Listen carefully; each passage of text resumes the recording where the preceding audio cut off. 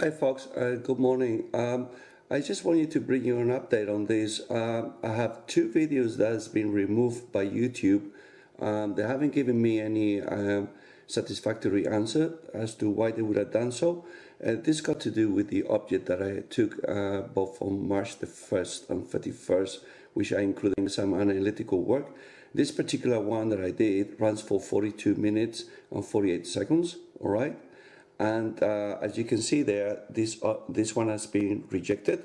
So if you click on this one, I will provide the link to it so you can have a look just for your own information. And this is what it says. Okay, this video has been removed because its contents violates YouTube terms of services. No need to tell you who this complaint would have come from. And the other one is this particular one.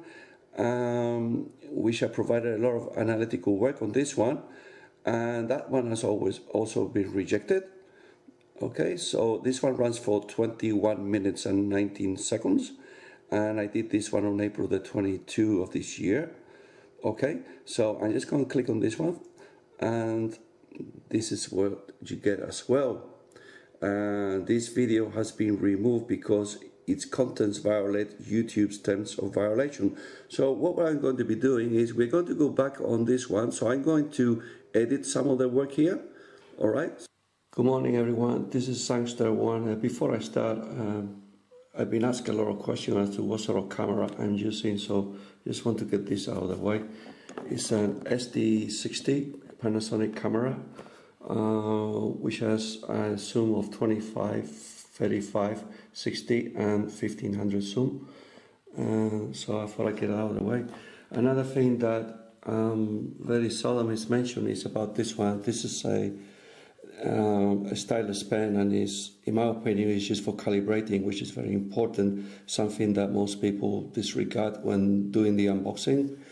I've also been asked about how do I do the videos and convert them into photos. So I just want to everybody assure that I'm going to be explaining that, but this is a software that is very important. It comes with a Panasonic, and if you have a camera of this type, I suggest that you load this one, and I get back to you as soon as I can on this issue.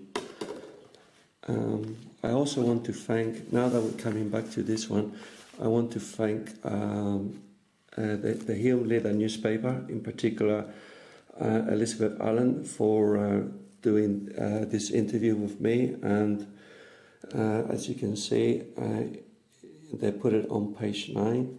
It's a very informative newspaper, unlike the mainstream media, which is full of garbage. Very informative, so I just turn around this one.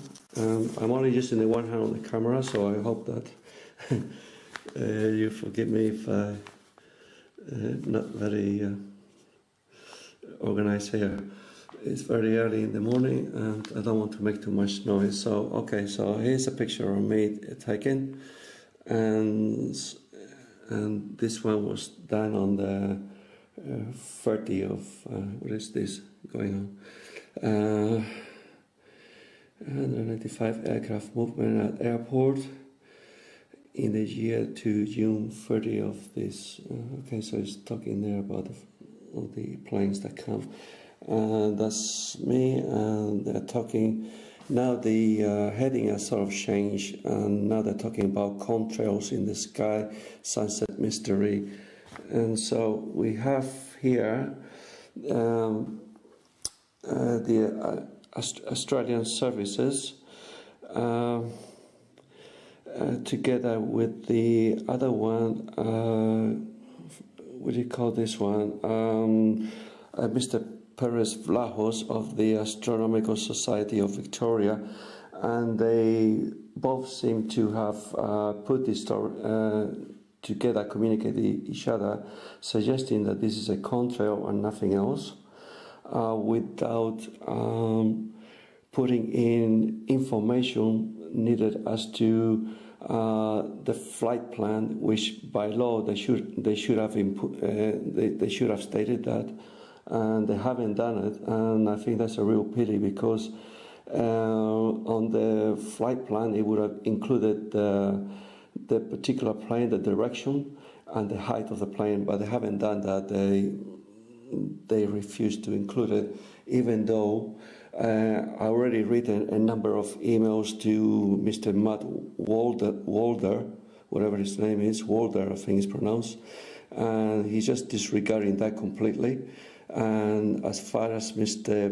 Blahos is concerned, he refuses to have anything to do with this. Now, the reason why I'm bringing up this subject again is because I do think it deserves an answer, but also because I have a photographer by the name of Mr. Rodolfo Alalouf, and he did send me some pictures that he took on the 2nd of April at 6:45 a.m. To 7:39 a.m. Okay, and this was taken in Cordoba, in Argentina. Now I just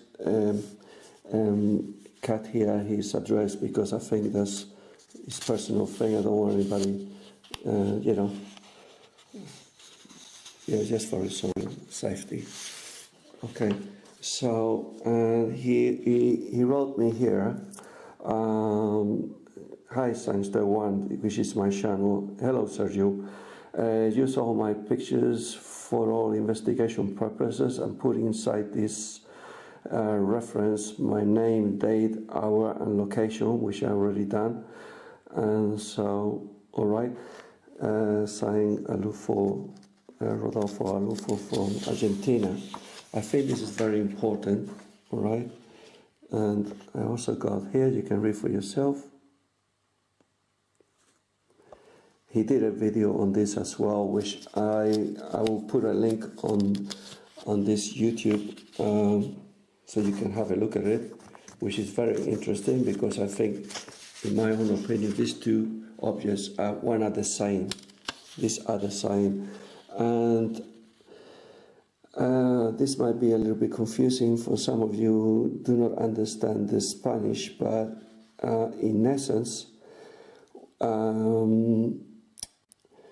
he did a total of around 13 pictures, and he informed the Astronomical Observatory in Cordoba, and the information that he got,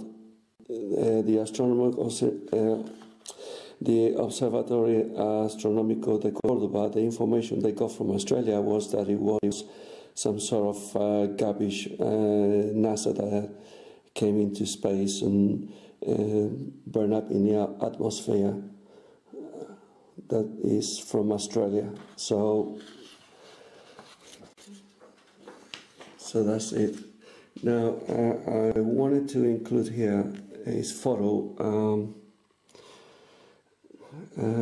It's a little bit hard here to take it, but if you have a look at this object here, you see that? This one is the one that he took on April, and I'd like you to compare this one with mine. This one was taken on the 31st. Now there is a difference here in that it appeared a few minutes earlier.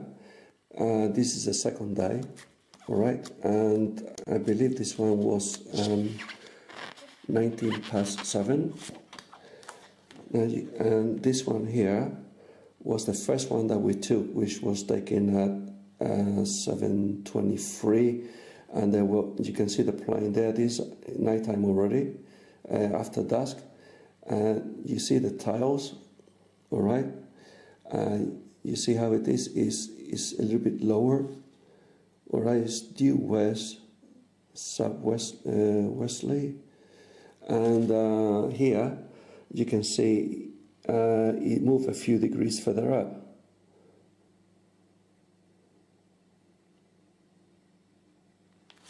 All right, so there you have it. And to me, I also want to bring up one point that people seem to not to take very notice of this, is that when I first saw this object in the sky, to me it appeared like a little, like a pointy star, like a morning star or something like that. It is only that when you magnify this object, because this photo I'm magnifying it hundreds of times to make it this big, then you begin to see that it's taking shape and it's something else. But unless, if you don't have a powerful zoom lens or a telescope, you will not notice this at all. You would not even know it is there. Okay, this is another picture that I've taken of this object. As you can see, it's magnified many times, enlarged, should I say, it's been enlarged many times, and you can see the two tails there of this particular object. All right. Now, what I did here, that I use this color, which I intend to explain how I do this thing. I did this using automatic exposure, so you can see the object is stuck up more from the background as compared to this one, which you can barely see, hardly see. It's just the same sort of color, but here it shows even more. Okay, you can see, and I intend to show, because this is part of the video, but I captured this on a photo, which I explain later on as we go on my next video thing. Now the object again enlarged many times over, and as you can see, the center is very, very bright, very burning, and here is where it was changing shape, and it was doing it, separating. As you can see that. I apologize for the color, it's just that it's running out of ink. And here is another enlargement done many, many, many times. I mean, have a look at this. It's like looking at Star Wars. You can see here, this is the main area here now, and it's just unbelievable just how bright that thing was. It's different when you see it in the when you are there taking the photo. It's just unbelievable. Another one is a different one, and you can see this. Have a look at this. This is incredible. It's separating, and it will start separating about here. And of all the things, this object is very important, as I will show you afterwards. Here we have now the separation. Now, I did make a mistake when I was taking this video, because in my own opinion I should have moved back a little bit and watched the whole lot separating, because it was a sight to behold. But when you're there, you just can't think. I mean, you know what I'm saying? And so now we come to this particular object with the Astronomical Society does not wish to answer. As you can see, this object here, you don't see very much details, all right? You can just barely make the 5 circles there. By definition, according to ufologists here in Victoria, it is a UFO because it cannot be identified. However, it is not a flying saucer, so according to them, it doesn't count as a UFO. Well, I ask you, you agree with that? Who knows? And here we come now to this object. You have to excuse me because the light in the chandelier here is seems to be disturbing the photo, but so I just moved to the side a bit. And here, this is what I've done. I put this one on automatic exposure. I want the background to stick out, so I make this object more brighter so that you can see the 5 shiny flashing circles. Now you can see he has a shape. Have a look at here, on this side here. Can you see that? I mean, this is definitely not a contrail.